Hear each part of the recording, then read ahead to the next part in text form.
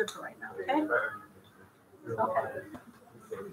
Okay, so folks, what we have to do today is we are doing a lab that answers these purpose statements.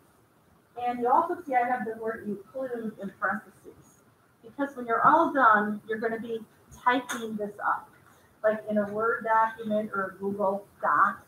And so I want you to have the purpose there. And then I want you to write an introduction. The introduction is going to be like a paragraph.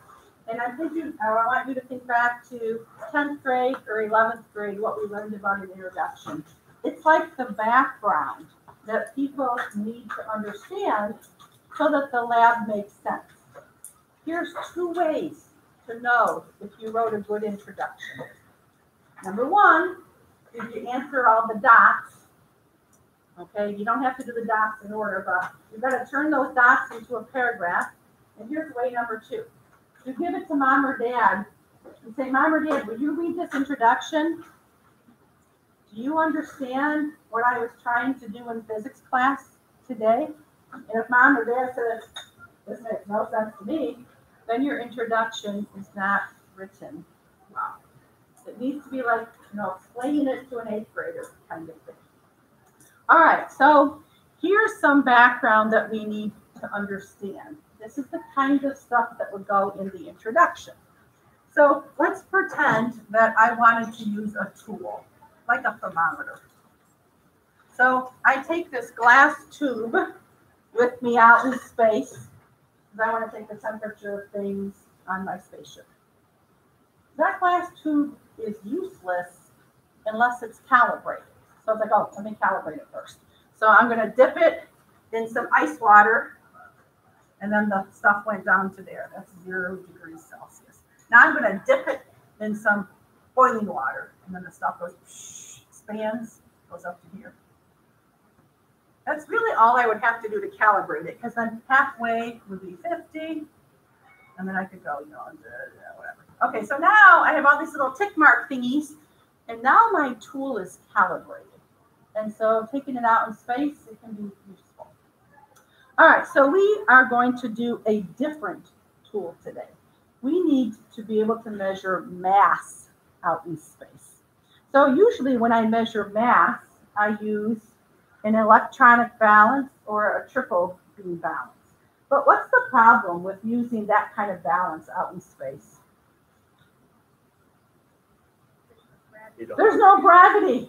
So I take this rock and I put it on my balance out in space and it says 0 because there's no gravity. In fact, the rock might even just be floating around up here. So it's like, I need a way to measure mass out in space. So the physics that we're talking about today is there's 2 kinds of mass. Mass is mass. There's really only one kind of mass, but there's 2 different ways to measure it. It's called gravitational mass.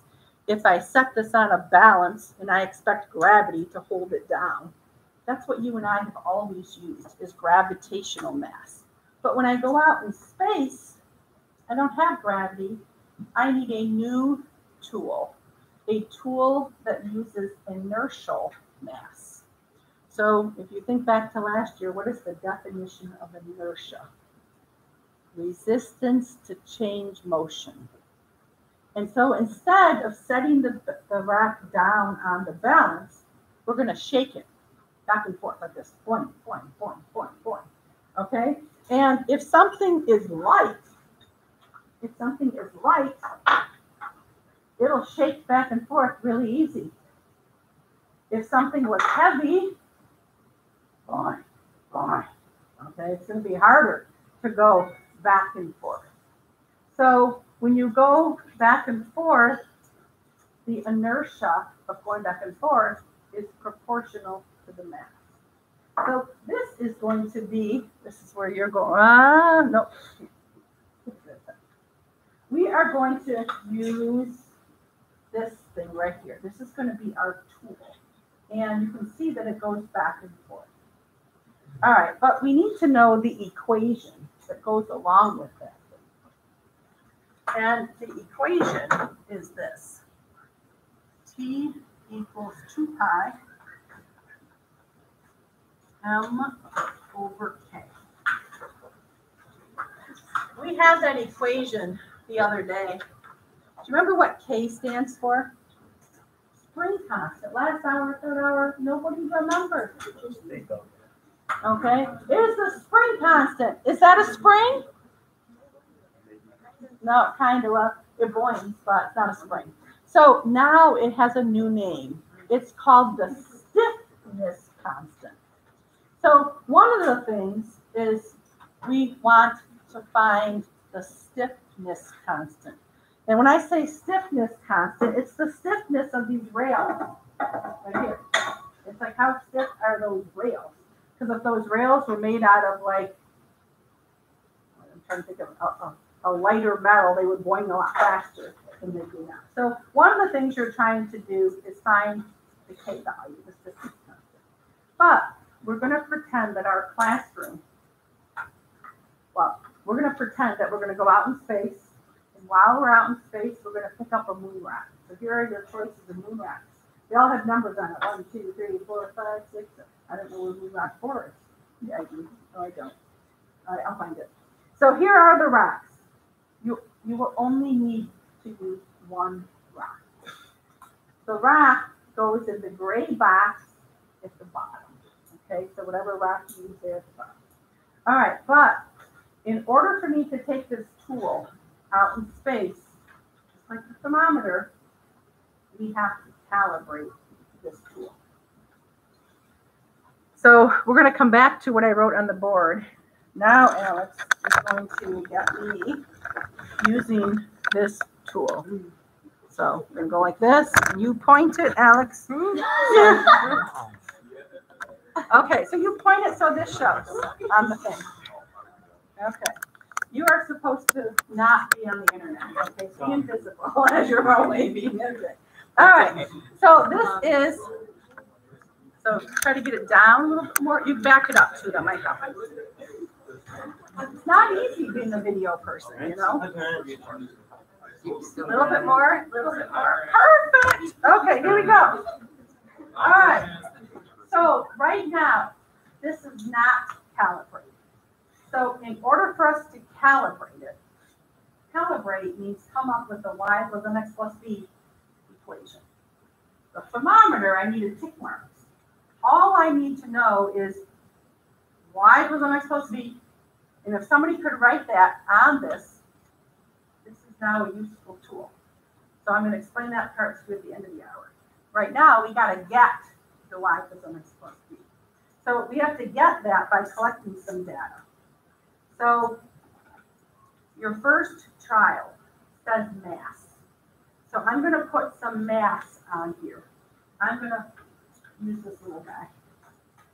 And so I'm going to tape him on. And for those of you who don't have a setup at your table, you're going to have to build the setup. You'll notice that one of the sides has a hole in it. There's a hole in him. It doesn't matter. We're ignoring the hole. All right, so I'm just going to tape him on pretty good. By the way, extra tape is error because I don't know the mass of the tape. All right, so I have 100 grams on. So I'd be writing down 100 grams. Don't write it down because you might not use this. Then I got to change the grams into kilograms. All right, here goes. I have to measure the capital T, the time for one Boeing. So I pull it off to the side, mark the tick goes what? There's one. All right, that's going to be too hard. So let it Boeing 10 or 15 times. I'll do 10. Here goes.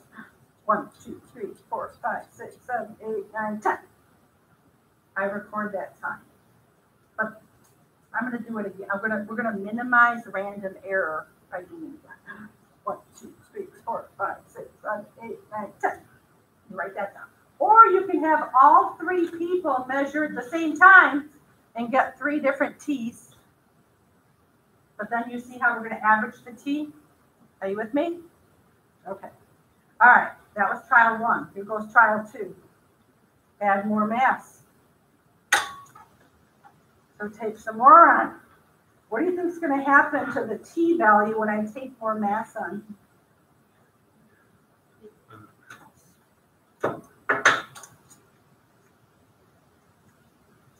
Tape it on well. All right, so okay, so now I can put more mass on. It's gonna go a little bit slower, which means the T value is gonna get bigger because he's heavier. What if I use this guy? Boing. Listen, you get a chunk, chunk, chunk. That means he's too heavy. He's breaking him. Too heavy. In fact, the reason it's doing that is like he's actually kind of like bending downward, like gravity. Like he's too heavy. This is 1,000, so don't go over 1,000 because he's too heavy. But you're going to keep adding mass and measure the time.